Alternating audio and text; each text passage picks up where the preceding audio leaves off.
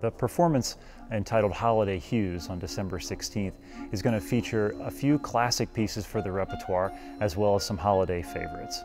The holiday piece and holiday performances, people come to them expecting to hear some of the favorites. So they want to hear Christmas carols and things like that. They want to hear Leroy Anderson's Sleigh Ride, but we also try to vary it a little bit. And there's a lot of music, and I tend to like the music that is creative and slightly sarcastic occasionally, that presents holiday music in perhaps a new light.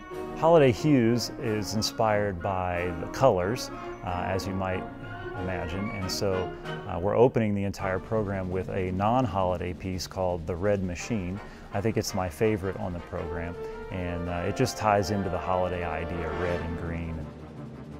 The audience is going to hear classic repertoire. At the beginning, the first half, they're going to hear a collaboration with ThunderRidge High School Band, which will be fun, doing Corral and Shaker Dance, one of our classic pieces.